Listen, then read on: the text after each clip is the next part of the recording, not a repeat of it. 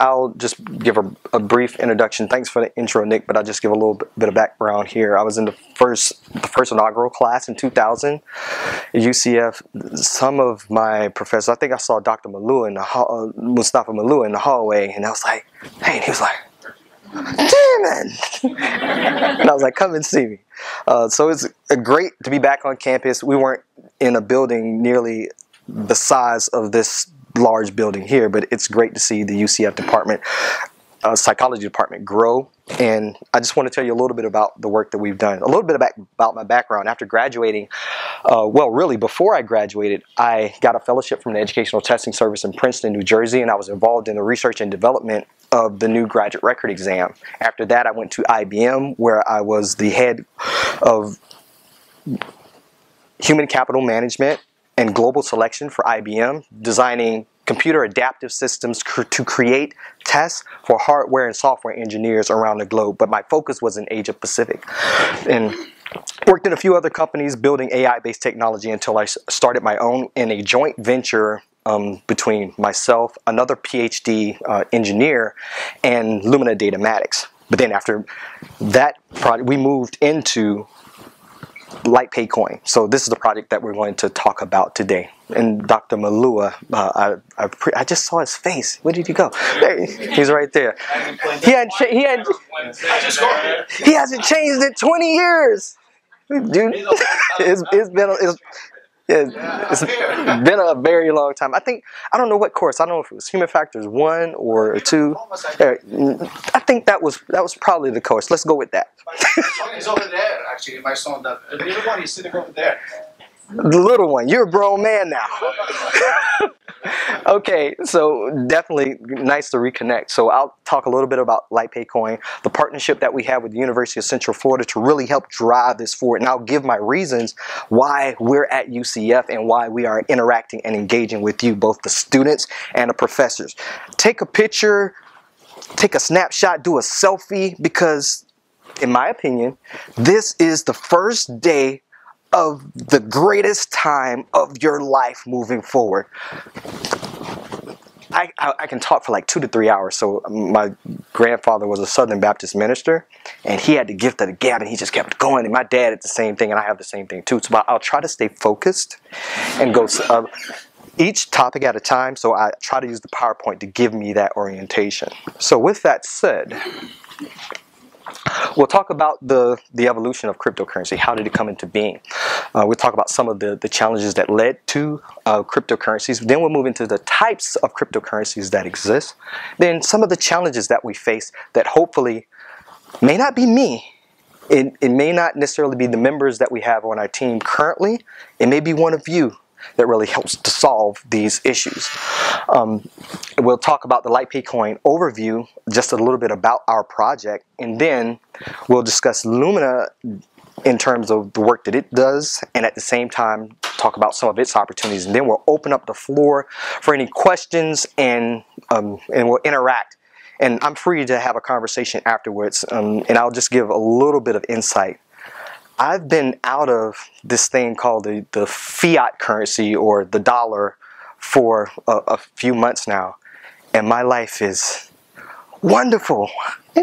Not just, even though we've been in a big bear market, it's a totally different world in terms of how I'm experiencing life and seeing things from outside of the perspective of someone who engages in day-to-day commerce with a dollar or a credit card. So for a moment, just begin to put yourself from a point of view to look at it from the outside, and you'll begin to see there are a lot of not a lot. We had a Black Swan event with the Great Recession that really highlighted a lot of things for us. And how old are you? By show of hands, how many of you are actually experienced the Great Recession as an adult or as an 18-year-old? 18 or older. At the time when 2008, how many of you were 18 or older?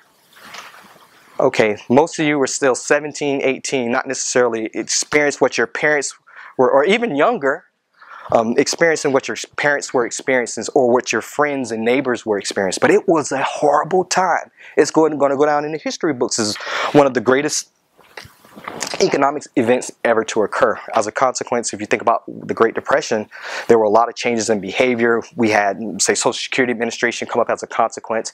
Now, with the Great Recession, we had Sarbanes-Oxley, other legislation that had been passed, but at the same time, we're still trying to recover. I think interest rates back then, I bought a house a few years before the recession, and I had pretty decent credit, and basically 6%. That was a good rate for a home at that point in time. The rate now is around 4-ish%, a little 4.5%. We still have to reach a level of normalcy where the economy can begin to function. Right now, it's nice and pretty, and the federal government, they've done some things to keep it in place, but we're still in trouble. Some of you may not necessarily realize the aspects around the quantitative easing, aspects around some inflation, and even some of the issues that are beginning to happen outside of the United States with other currencies. We see hyperinflation across the globe in different countries like every other week now. You see what's happening right now with the lira in Turkey. You're seeing what's happening in Venezuela, and even some evidence of things occurring in other countries such as South Africa. So this economic system, as psychologists, we have a role to play in bringing in new technologies for people to adopt. User interfaces, you're not going to find anyone better in terms of being able to design user interfaces than, in my opinion, the faculty, staff, and students here at the University of Central Florida. Hands down. Basically, that's a thumbs up to the faculty, and they just say, yeah, that's right. But for the most part, you picked a great institution, and this is one of the reasons why we've chosen the University of Central Florida to have this multi-year relationships, because you're one part of many. We still have to get involved in business schools, still have to involve the engineers, the I&O psychologists to do the human factors, not the human factors work, but the I&O work, human performance, changing systems and implementing those systems within organizations using blockchain-based technologies in general, and some perhaps even cryptocurrencies in particular. Light paint, Luna, and then questions. How did it evolve? As I mentioned earlier, you had the Great Recession that occurred really 2007, December 2007, all the way to June 2009. $7 trillion subprime bubble that popped. In essence, a lot of things that were in place at the time, some regulatory constraints weren't as strong as they should have been. At the same time, there are aspects of greed, particularly when you begin to look at some of these centralized third-party institutions. And not to make this, I'm not a crypto anarchist, so don't think at the end of the day I say down with the banks, down with the insurance companies, down with the federal government, and let's run. No, we all get killed that way. But at the same time, I think there needs to be a balance. Looking at what some of the big banks did, and actually talking to some friends and actually family that I knew in terms of when they would go to banks and attempt to apply for a mortgage. I'll say, hey, you could apply for a mortgage. We're going to give you this great rate. How much would you like to put down? So I want to be able to put down, say, 1%. They put down the 1%, give them a nice little chart. So what would you like, a variable rate mortgage, or would you like a fixed rate mortgage? Well, I would like to have a variable rate mortgage. Variable rate mortgage, you're going to pay a very small amount in the beginning for your home, and then slowly but surely you'd have that the amount you're paying each month would balloon to the point where you're paying tens of thousands of dollars a month just for your mortgage. At the same time, the bankers would say, sign, you can get the mortgage, you receive the mortgage, you walk into your home, you set up with your family, and next thing you know, you start receiving you see these balloon payments coming into place. At the same time, the bankers that sold you that mortgage, they turned around, went to the insurance company, put together all of these mortgages that they sold, went to the insurance company and say, well, you know, we just sold all these mortgages, and guess what? I guarantee you, I would like to bet that they're going to fail. They're telling you, hey, we want you to start your life. We're going to give you a mortgage, give you certain terms and rates. Then they turned around, bundled all of those mortgages, and then had the insurance company, AIG, I can say some, AIG, and said, hey, we're going to bet that all of these mortgages foreclose. And that's what happened. You had families torn apart, individuals getting a divorce. Actually, I know of some colleagues, well, through a friend of a friend who actually committed suicide. Kind of had a family, kids, house being foreclosed upon. That was his way out. Don't think it was the best choice, but that's what happened. At the same time, when the foreclosures were happening, it was the case the banks and the went to the government and said, "Hey, if you don't help us get through this, you're going to have an economic crisis of epic proportions." So they gave the insurance company, the banks, money to try to put some more liquidity back into the system to extend out loans. The banks didn't give out any loans. Actually, they gave out a lot of bonuses, but didn't necessarily give out any loans to help to bring some liquidity to the market and stabilize it. At the same time, the government and banks began to work together in a way in which the banks, hey, we're going to help you save your home. We're going to help you renegotiate your rates. At the same time, the bog down and the bureaucracy within governments prevented the homeowners from renegotiating their rates while they're getting foreclosures from the banks, and their homes are being repossessed by the same banks that extended those loans to them. So all of these properties that they extended and say, hey, yes, it's the case that we bet that they're going to foreclose, the insurance company say, sure, we'll cover that bet. They couldn't cover it, so the government actually had to save the insurance companies as well. The banks went back in and said, we're going to save the people and take on all of this bad debt. We're going to take all of these homes back and put them on our books because it's bad debt. Is it bad debt now? Considering that they sold the house probably 10-20% more than what it was at the time that they repoed them. At the time, you ruined a lot of people's credit, ruined relationships and families. Although there could be some evidence to suggest, hey, there's some part to blame, but let's put some blame. It should be equally distributed. I don't think it's necessarily just one party. There were a variety of different parties at play. And these are what we call now institutions of eroded trust, in the sense that they were looking to help, but yet they were not necessarily working in the best interest of the people. Then during this time, right around 2007-ish, it was a person, a group of people, or an intelligent being. There's no evidence to suggest that they're even human, considering that it was only email communication that was taking place. Right now, you may say, well, DB, you're out there. It's kind of crazy. There couldn't be an alien. But right now, there's no evidence to dispute the claim. I was a federal investigator for the United States Office of Personnel Management. After I got out of the military, I was the top investigator coming out of that class at that point in time. And I did research or investigations on CIA, DEA, alcohol, tobacco, and firearms, Department of Defense, Department of Energy. If you were coming into government and were getting a clearance, for instance, some of you moving into Lockheed Martin, you may need clearances. If doing an SSBI investigation, I'd be that one to interview you, dig into your life to collect that evidence. And right now, there's no evidence to collect to suggest that this person was even human. But yet you do have these electronic communications by email taking place. But that's just out there. I could be totally crazy. Call me a quackpot, you can. But that's totally fine. Being called a quack, I'm still being called a quackpot.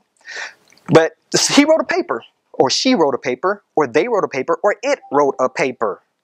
And there's technology where actually text can be written by computer. There's a lot of evidence suggesting that. And to this day, the white paper. The white paper. It wasn't. There were several cryptocurrencies. If you look into research in the cryptography space, there were different coins that came out, but they were unable to solve this problem related to double spending. In the sense where if I have $5 and I decide, and what's your name, ma'am? Ejim. Ejim? Okay, and I gave Ejim $5 electronically. Who's to say, or what system do we have in place? If I send her, I can write some code and have $5 send it to her and have $5 and send it to you, even though it's the case. I only have $5, but yet there's really $10 that has been given out. There needs to be some system in which you prevent that double spending. So in the paper by Satoshi Nakamoto, and that's what we'll call this entity, Bitcoin, a peer-to-peer electronic cash system, it was at the point that it makes the proposal to solve the issue of removing third parties from the system to prevent such a black swan event like in 2008 from occurring ever again. Let's remove the banks to some degree. Let's remove some of the parties who monitor funds being transferred amongst individuals. You do right now, if you were to go to the bank and you send over $10,000, the bank has an obligation to report to the government, hey, this person is wiring $10,000 into your personal business about transactions. I'm a privacy guy. For some folks, 1776. For me, it's 1865. But for the most part, you really pride privacy. And I pride my privacy. There shouldn't be another party monitoring in terms of what I do with another individual. I used to sell cars, and we'd have to report if somebody paid $10,000 in cash. Yeah, and that happened to me. When I cashed out Bitcoin, bought a vehicle, and they said, well, we still have to report to the government in terms of and you doing this transaction all cash. But once again, true identity is unknown of Satoshi Nakamoto. And the investigation is still open. They're still looking for this person, place, thing, man, or woman. That's the humor part of this presentation. We don't know who it is at the end of the day. And if any of you have any evidence to suggest who the person might be, let me know. I'm still looking. They proposed Bitcoin. Bitcoin is, once again, solved the double spend issue. It's open, it's decentralized, it's peer-to-peer, and it's not censored. Quick question? Yeah, just if you maybe just kind of the beginning, because probably a lot of people aren't familiar with cryptocurrency at all, what it is, kind of how generally broadly it works. Sure. So the way it would work, say for instance, we have 3 chairs, or 3 machines. And these machines, they're going to be in a network, at least 3. They're in a network. Consider them all as equal or peers. There's a transaction, for instance, I'm going to walk this through physically. There's a transaction where initially there's this thing that's created called a genesis block. A genesis block, if you think about Genesis, it's the first block. So you have a block of transactions where you set up the peer nodes, the initial set of peer nodes, 1, 2, 3. A transaction is sent to be entered into a block. And that block may be 2 megabytes and maybe 32 megabytes, but yet transactions are stored in that block. Now, it's the case that the first transaction is sent and it's broadcast across this network of 3. That transaction is being placed into a block. Now, there has to be some level of consensus that yes, this is a valid transaction. So everyone has the transaction that's placed in. More transactions are placed in until the block is full, or the time has elapsed, say 1 minute or 10 minutes in the case of Bitcoin. The transactions are all placed, and now a block is created, and they have to be able to verify the transactions. They verify the transactions through a consensus process called proof of work. With proof of work, the way it works, once the transactions say, okay, now we have to solve this particular puzzle to come to consensus. They're using, now I'll mention it later, an application-specific integrated circuit. They're using a computer to solve a very complex math problem. All 3 of these computers in the network, they have the transactions, the set of transactions, and they're saying we want to verify the transactions, but you have to solve the puzzle to be able to verify the transactions. So this computer is using resources to find the answer to the math problem. This computer is doing the same, trying to follow. Whoever solves that math problem first says, hey, I'm the winner. I solved the math problem. And then here's the key. They broadcast the key out. This computer says, let me see. Let me put the key in, turn the lock. Yeah, it works. This one puts it in. Yeah, it works. Thumbs up. Because this computer found the math problem first, it gets a reward from the network. And at that point, it puts the block on a chain. Right now, it's the Genesis block. So now you have that first block. And it creates the next block. So now you have another block of open transactions that can be filled within that particular block. Now more and more and the process repeats, and that whoever solves the problem the second time, they get the reward, and that first block that's immutable, it can't be changed, and another block is placed on it. Now you have a block chain, an immutable set of blocks. right now the instance that we're doing with is just within currency, but it can be almost anything that can be cryptographically secure in terms of digitized information. So does that make sense in terms of creating a blockchain? You're just adding on immutable sets of blocks to previous transactions that are being encrypted. And the value of the currency is limited by the mathematical computation. The currency is limited by how many coins are designated at the outset of the deployment of the code. So, but there can be, you can fork the code and make some edit to it to make some modifications in terms. Instead of 21 million supply like in Bitcoin, you could do 42 million or 32, and it just depends on what the programmer is thinking at this point. Satoshi Nakamoto thought of 21 million, so it's programmable. So hopefully that makes sense in terms of what a blockchain is. That's very high level. It's just a set of immutable blocks of transactions that are cryptographically hashed. It's hashed and encrypted, and it cannot be changed. So it's a permanent record. So solving the double spend problem, that was the case of Bitcoin, and I think there should be a Nobel Prize in economics for that discovery, but I don't think it will be awarded to anyone. I think they should just let us all pay our taxes and the reward distributed amongst everybody in America and across the world. But anyway, I think it's worthy of a Nobel Prize. That's in my opinion, but who are we going to give it to? It's open, decentralized, immutable, censorship resistant, permissionless, and it's trustless. You don't have to trust the network. You trust the software, you trust the mathematics, the proofs that are behind the development of the system itself. It's the case, the math is math. Considering my academic grandfather, I know you're one of my academic fathers, but it's the case, my academic grandfather was John Tukey, and basically he was the guy who actually invented the term software. John Tukey basically said, the thing about being a statistician is that you get to play in everybody's backyard. And this is a wonderful backyard to be in at this point. But the math in terms of cryptocurrencies and cryptography, elliptical curve cryptography, I think is absolutely wonderful. And I think it's a great application of mathematics in terms of helping moving our society forward. As I mentioned earlier, application-specific integrated circuits, or ASICs, they protect the network using the proof-of-work algorithm. But there are many consensus algorithms that come into play. And see, 1,900 cryptocurrencies. Our project is only 3 months old, but we're already in the top 20% of all cryptocurrency projects in the world. In terms of master nodes only, which is a special type of cryptocurrency, we're in the top 1% in less than 3 months. Because we have a solid team, we have a solid economic model, and we have a solid community in place. But once again, we need to have a lot of research and development around this, because this developed out in the wild. Now the governments are attempting to bring it in, the SEC trying to put some regulations around it. At the same time, there's not a lot of research and development in a wide variety of different spaces. Cryptography is solid, nice research. Computer science, there's research. Human factors in terms of development of the wallets suck, but I'll get to that when we talk a little bit later. But LightPay coins ranking in the coin market cap, we're in the top 20%. And Masternodes online, we're in the top 1%. Number 2 or number 3, number 4, depending on the day.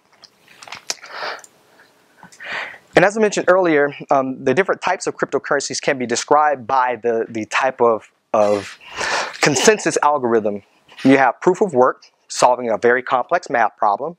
You have proof of stake. If you have money within the network or coins within the network and you want to stake your currency, you can put your currency up within the network to say, I will make sure that this is a valid transaction by putting my funds up, or staking. If it's the case within the network, everyone's able to confirm either, in Bitcoin it's say 6 confirmations, within our network it's 71 confirmations at 1 minute per confirmation. Then that staker receives a reward for staking their currency. There's a proof of elapsed time, which is not often used in terms of a consensus algorithm. Kind of funky in the sense that there are computers in the network. Each one of the computers in the network, when there's a block that needs to be, block of transaction needs to be confirmed, they run a function of sleep.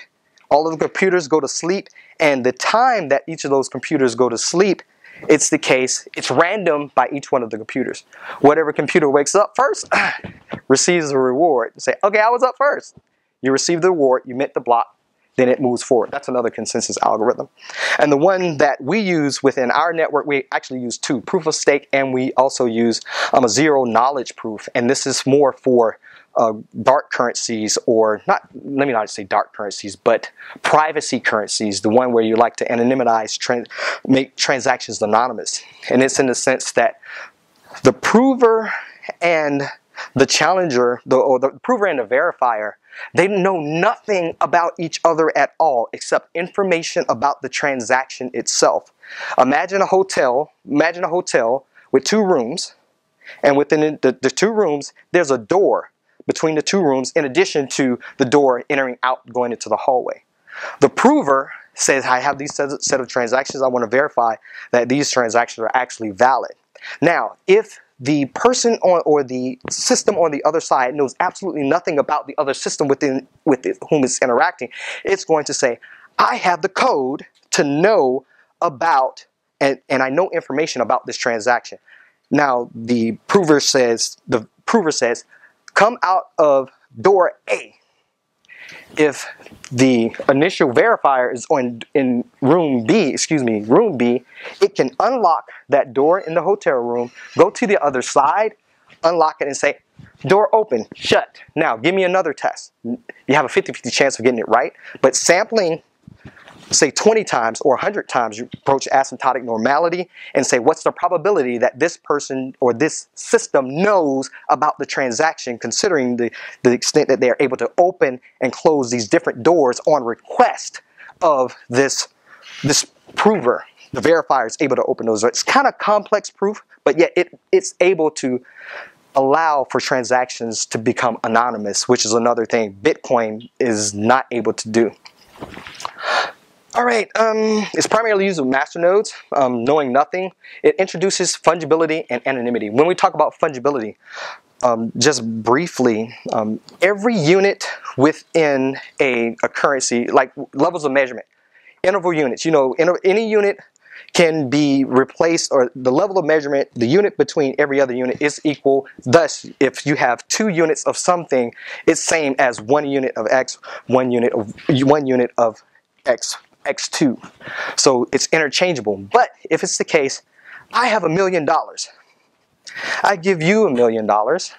But at the same time, I just got finished,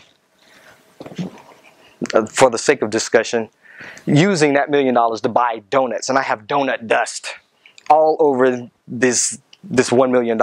I give it to you. It's like, I don't like donut dust. I'm not going to take that. $1 million almost.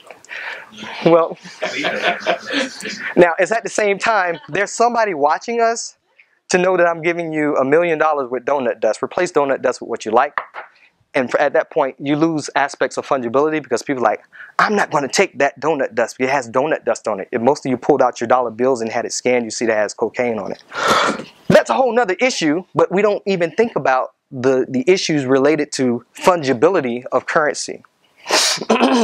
Now, with Bitcoin, you can track transactions on the blockchain. Because you can track those transactions on the blockchain, it loses the aspects of fungibility. But with zero proof and being able to make transactions anonymous, you reintroduce fungibility. Some of the industry challenges, hey, this is where you perk up because you're like, how do I bring my skills to the table to bring the cryptocurrency into mainstream, which is one of my goals. Bitcoin transaction speed is around 7 transactions per second. That sucks. That sucks. At the same time, industrial speed, when you look at Visa, 24,000 transactions per second.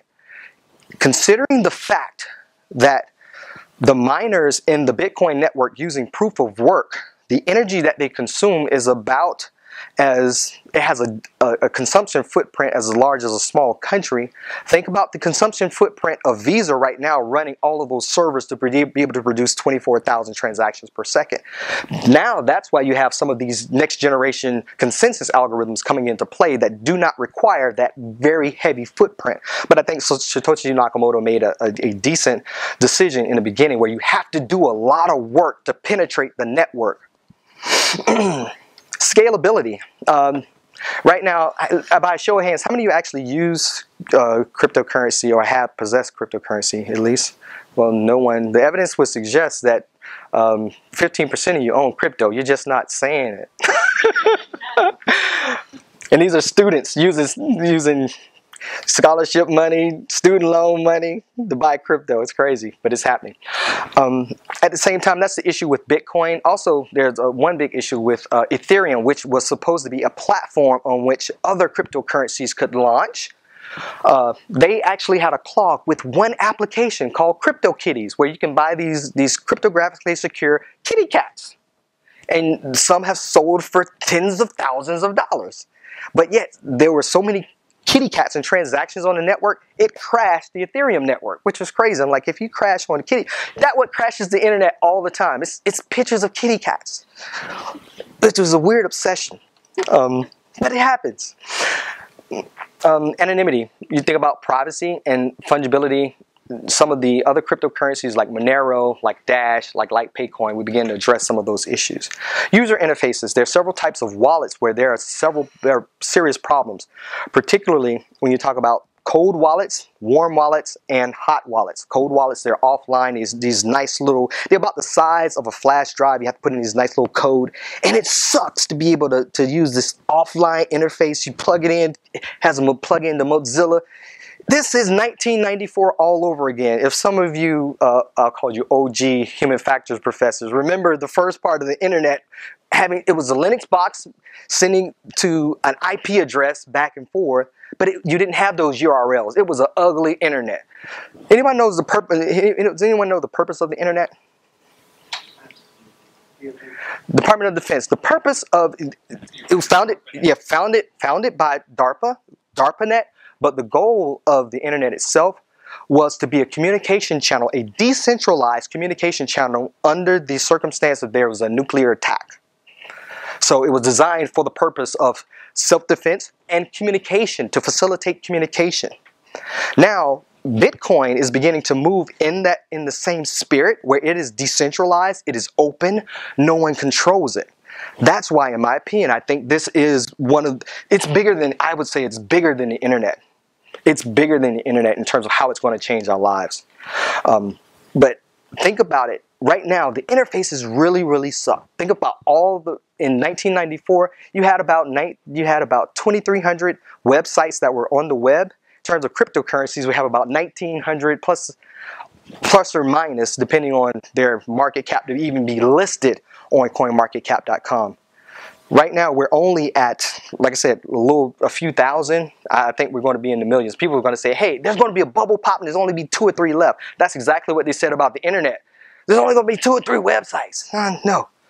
It's going to be much bigger than what folks expect, but that goes back to a behavioral economic bias that most of us have. Also, point-of-sale devices for businesses. That's another challenge that's in place. Mass adoption. How do you begin to shape the attitudes about cryptocurrencies?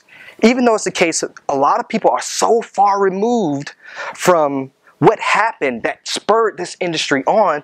You mentioned cryptocurrencies. Oh no, drug dealers use that, arms dealers and pedophile folks, they use that. But no, it was developed as a consequence of a global financial economic crisis. But yet it's the case, you're beginning to see some of the characteristics of Bitcoin begin to perform similar to commodities. When you think about soybean, when you think about silver, when you think about gold, what happens when the dollar, as compared to currencies around the world, what happens to the price of gold when the dollar goes down? Gold goes up. Gold goes up. Same thing when you look at the other commodities as well. Go look at the but the most recent news about interest rates. When news hit that the Feds were going to increase interest rates, Bitcoin shot through a key resistance point of over $7,000. which now that we should begin to take into consideration. And this needs to be studied. All of the aspects around cryptocurrencies. People are trying to scare you out of it for the most part. I know I'm running out of time here, and I'm going to see if I can wrap up in a couple more minutes here to have some questions and answers and bring Patrick on myself, because like I said, I'm a yapper. People are trying to scare you. I don't know if most of you remember the Rothschild scare, how the Rothschilds made most of their money off the Bank of England. It was a case that they funded the Napoleonic War, they funded the British, and found out that Napoleon was going to lose. They went back to the British government, hey, Napoleon's going to lose the war, you're going to win. The British basically said, we don't think that's true. We think we're going to lose. What Rothschilds did, one of the five brothers, he said, okay, I'm going to dump my bonds out on the English market, and I'm going to tell my friends. So he started having parties, and people started coming around. Hey man, you don't want to be in the English bond at this point. They're losing the war. Napoleon's going to win. Napoleon's going to win. But in fact, Napoleon was losing. But he had that foreknowledge. Dump all the bonds. The friend said, I'm not keeping these bonds. I'm dumping them on the market too. Behind closed doors, he was buying it up, and all of a sudden, Napoleon lost the war. He lost the war. The British win. Yay! And Rothschilds come and say, well, I got these bonds. You guys got to pay me. And you want to know, that was 1815. You want to know when they finished paying that off? 3 years ago. 3 years ago. Crazy. Scared people out of the market. They dumped, and behind closed doors, they begin to pick it up. Same thing is happening right now. Last year, JP Morgan Chase, Bitcoin is a fraud. If I find any of my employees trading in it, they're fired. We're going to fire you. The government, well, Bitcoin is used by drug dealers. Stay out of it. But the evidence suggests, and some of the top cryptographic and Bitcoin proponents in the space testified in court. Some of the biggest drug dealers who were selling drugs using Bitcoin were actually government agents, scaring you out of the space for that hedge. But the SEC is trying to get in a position to put in a framework, because we're still not out of the economic crisis. We're not out of the economic crisis just yet. They're trying to set up the infrastructure where you could save pension funds, and you could save investment funds and retirement, to put it into digital currencies. Because why? It has to get worse before it gets better in terms of how the interest rates are being raised to reach some level of normalcy here. So the same Rothschild scare is being used all over again. But I don't want it to take 200 years for y'all to pay it back, or be like the British and not even listen. But there's a lot of issues to be resolved around SEC and the taxation. Quick overview here. Two-tier proof of stake, and we have a masternode network where we pay the nodes in the network for providing protection to our blockchain. At the same time, we reintroduce fungibility. We want to improve, and this is one of our main goals, and what you should think about, improving the user interfaces. We have a 5-year partnership in place with the universities, with UCF, with the Office of Research and Commercialization. So it's the case, we issue out task orders. If there are any professors who want to engage in research and development activity with students, we're getting paid through the Office of Research and Commercialization to do some of that research around the user interfaces. I know Dr. Smither used to do some research around usability and acceptance testing for ATM machines. I know she was one of my professors too, as well, and that's one of the first persons I thought about in terms of ATM machines and doing some of that work. And I know she's out, but hopefully we'll be in contact real soon. Contactless ATMs. We also want to provide better user experience and education to encourage use and mass adoption. When you look at this, we want to understand the systems that are in place, about the technology, the blockchain itself, the economy, the economic systems to shape and reward behaviors. As psychologists, this is what you focus on. And also the community, how these different communities built. It's a case, we have a community that's of 11,000 there, actively engaged, 1,000 members who are on at any point in time, 24 hours a day, 7 days a week, talking about cryptocurrencies, and talking particularly about our project. And experiment with incentive models in various industries. Right now, we're in education, but then there are other spaces as well. When you begin to talk about what's happening in the space, we want to deploy and develop competing models by using the masternodes within business and industry. Right now, Walmart is suing Visa because of swipe fees. Kroger is suing Visa because of swipe fees. Every single day you have these very small micro aggressive attacks on economic sovereignty in terms of saying, I'll pay this $5 or I'll pay this $2 for this swipe. I'll pay $10 to the bank for holding my money, and they turn around and loan it out for 7, 8%. You don't really fight that.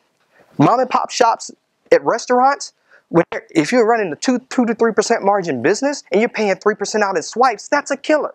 But if it's the case that you have a masternode that's backing a point of sale device, instead of paying a network to do swipes, you now have a masternode backed point of sale device where that point of sale device is protecting the network and is getting paid in the cryptocurrency. Now, it's zero fees, and in some instances for paying taxes within local governments, you can actually incentivize citizens to receive discounts and bonuses on their taxes to the degree that they're paying. So I think Seminole County is one of the first counties in the world to use cryptocurrency to pay taxes.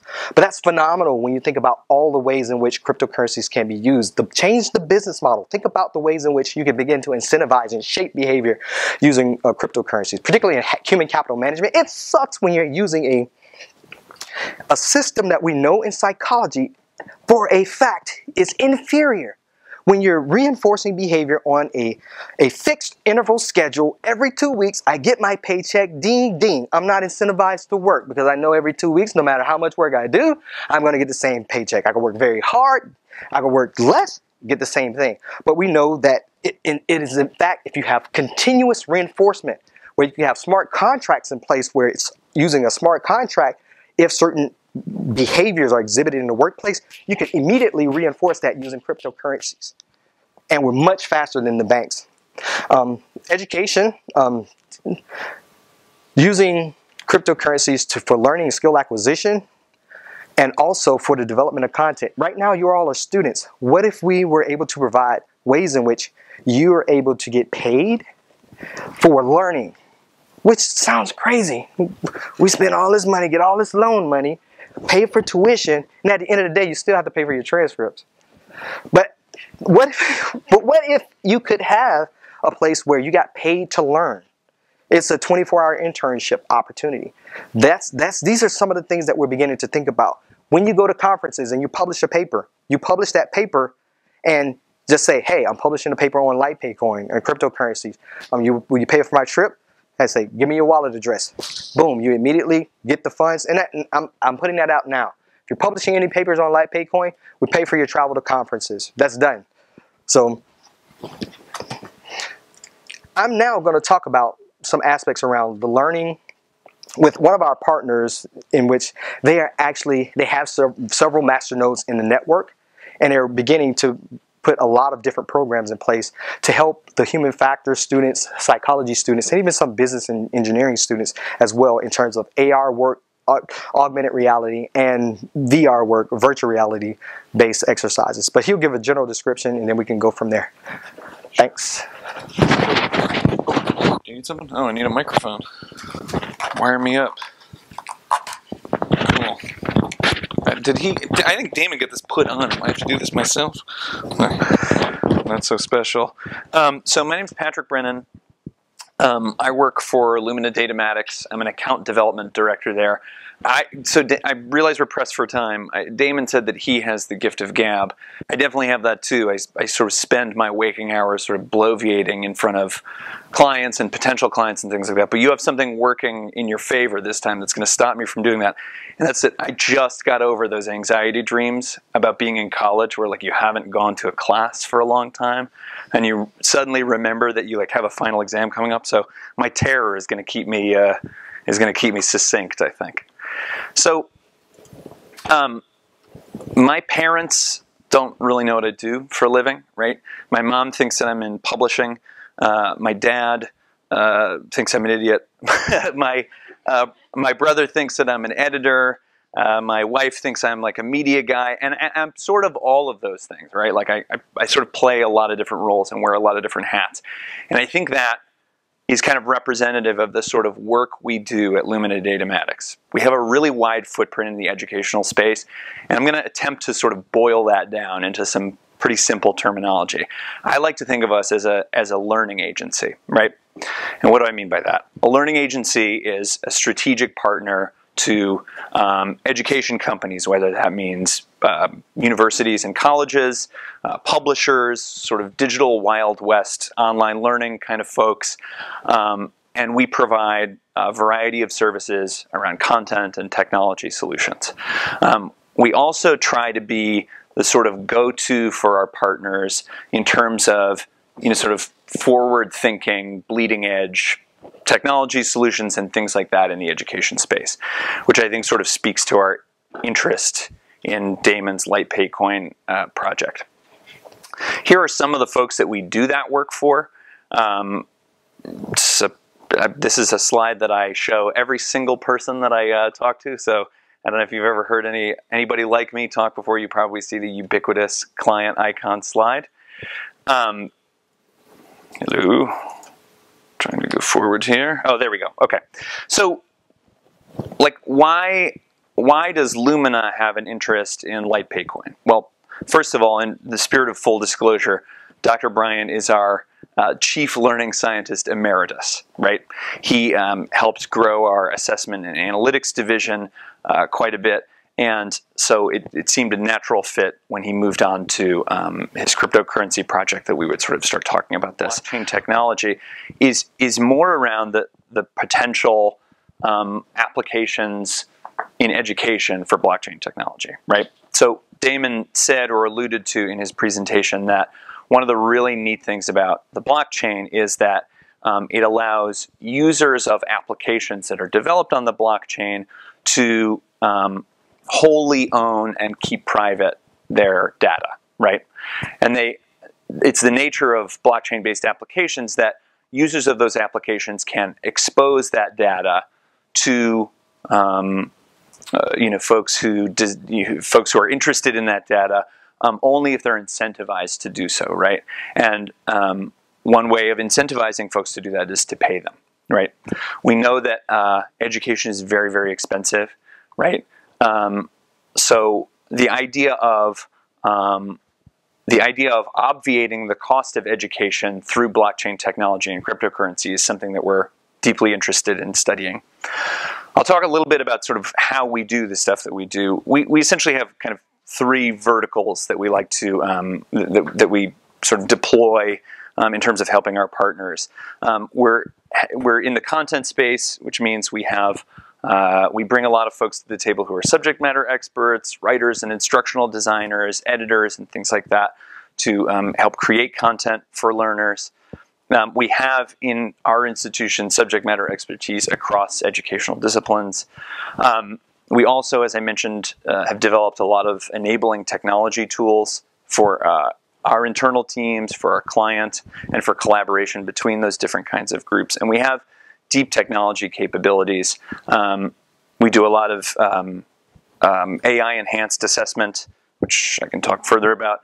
We do student performance analytics. We build virtual reality and augmented reality solutions and applications. And now recently we're looking into decentralized education, blockchain-based platforms. So this sort of lists out the different projects that we're working on right now that we, in an ideal world, would open up in terms of being able to deploy resources from universities in terms of creating these projects, doing work on these projects and developing them, and also using these different products, right? So we create online courses and learning objects. We create video and audio content and simulation-based learning, right, with that AR and VR technology. We also do a lot in terms of assessment. We write a ton of assessment questions for educational publishers and universities and things like that. We also have developed a means by which to algorithmically generate assessment questions. That's really interesting when folks are using adaptive platforms, need a really high number of questions, or are very concerned about item security. We also are looking into, or we do quite a lot of work around pre-admissions assessment and related validation studies. All of these things that you see listed here are among the projects that we would like to enlist sort of student help to create and to incentivize those folks through the use of cryptocurrency and things like that. So that's pretty much my spiel about Lumina. So you want to keep going? Here, you want me to go back? Sure. Okay. So at this point, I would appreciate very much if we have individuals who are interested. If you want to learn more, we're available after this talk to discuss more details. But like I said before, if you're publishing and you get a paper published, we'll put the models out. We've already issued our first set of task orders for designing the user interfaces for the point of sale device. So if you're interested in being involved in that project, either as a professor or as a student, then it's the case that we'll have the sign-ups through the Performance Solutions group here at UC, here in the psych department, and also anyone who would want to talk as well afterwards. We can discuss that. So I'll open up the floor for questions. We have about 7 minutes. You're always that student in front of the class. I'm that guy. That dude. I ask a lot of questions. I was just curious, what departments within UCF are you working with? Because you mentioned some collaborative efforts going on already there. Sure. So right now, we're working with the psychology department. We started some initial discussions with the business school, with the head of the fintech. The same professor was actually mentioned in the article that we published not too long ago, because actually UCF will be the first program that I'm aware of that actually has a master's degree in fintech. The banking industry is already on its heels trying to catch up with what has been grown in the wild. So in financial technology. So fintech, financial technology. So if you're interested, just let us know. We're looking to move into all of the colleges across UCF, but our main focus is my beachhead, I think, in a sense, is actually the psychology department working with human factors and the I know to do the ROI studies, to do the user interface studies as well. So that's how we're starting out first. Any other questions? Do you have anything you could go on the web at the right minute and show us anything, like you're talking about improving interfaces, and is there anything you can show us to kind of give an example of what you're talking about? We can take a minute for you to look it up. So I can quickly pull up a site here. I don't know if it makes sense to download a wallet, but the wallet sucks. Let's do this hard wallet. Amazon. I should have actually brought my hard wallet so you can see it. Ledger Nano cryptocurrency wallet. It's this nice little funky device where you have to put in these little clicker things. And first you have to memorize, or not memorize, or write down these 24 words. Put these 24 words in order to create some randomness around the creation of your private key. You have to enter these 24 words, keep it in a very locked place, or put it on a drive, and then now you're able to put in this 8-digit code to get access to this piece of hardware that will store your Bitcoin, that will store your LightPay coin, or any other cryptocurrency. But the main ones now for Ledger Nano S is typically Bitcoin, Ethereum, and Litecoin. But it's very difficult. My mom can't use this. And that's really my test at the end of the day. My mom can use it, anybody can use it. So right now, my mom can't use that. I want to be able to open up my phone at the end of the day and say, send my mom 100 Bitcoin, or send my mom 50 Bitcoin. That's taken in through the audio recording. Now it's able to send to her, yes, there's a confirmation of sending 3 LightPay coin to your mother. Thank you. That's great. Right now I have a wallet on my phone, but it's the case, it's not the best wallet. Even though it's a decent wallet for someone like myself who's somewhat computer savvy, but it's the case, people who don't know about these technologies, they're not touching it. It's not user friendly. So it's one of the things all the way around the board. The cold wallet, the hard wallet that's on the, let me see if I can do it. I'm going to download this on your account. You're probably going to, not necessarily. Probably won't let you. Okay. Yeah, but it's a desktop wallet and it's not the most user friendly. So these user interfaces, I think one of the things that we can improve all the way around the board. Yeah, I'm curious, like, how the company that you are with, how would you manage if somebody, how would you do it? How would you, let's say somebody here got involved and you did some research and said, look, here's a better way to do this. I mean, I don't know who makes these. I don't know who makes these things, and I don't know who. What would you do then? Yeah, at the end of the day, the first task order is dealing with software. So the first task order that we have out is the production of wireframes in terms of how our user interface should look. Being able to send that documentation with us, then and also a team being able to do OOAD, the object-oriented analysis and design. So you have your own. Every company has their own way of handling this. Is their own interfaces, basically? Like your competitors would have their own interfaces for. And what happened? The cryptocurrency space is primarily a fork of Bitcoin. And that includes the wallets. So you have wallets that are like almost 10 years old. User interfaces haven't changed at all because everybody's a fork of Bitcoin in some variation. So there needs to be a total switch, a pivot, thing to make the user interfaces much better. And in terms of that, we'd also like to share in the intellectual property. So if you publish, it's the case, you have a university and our team as well. If we develop it together, I think we should share it. I don't think it should be something that we just cordon off and say, oh, it's ours. You know, it's closed off, but be able to share in some sense in terms of what you develop at the same time. Also, there are opportunities not only to be engaged with the technology, but also the economy in terms of how we set up our incentive systems around things we're trying to get people to do. And the community as well. I guarantee you, if 2 or 3 of you show up on our Discord, you're going to get more questions than that. You're a UCF student? Oh, so cool! I want to ask you about interfaces. Tell me about how you're going to improve A, B, C, D.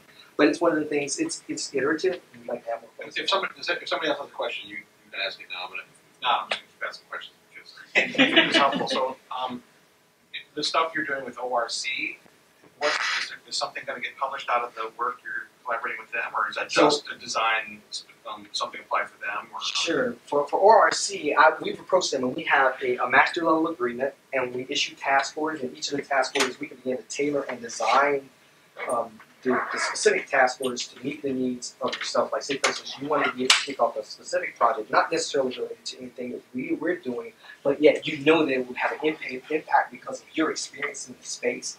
We'll issue out the task order, so ORC actually has a record of it, and students are able to get paid. Then they invoice us, and then we list out what are the things that we're able to share.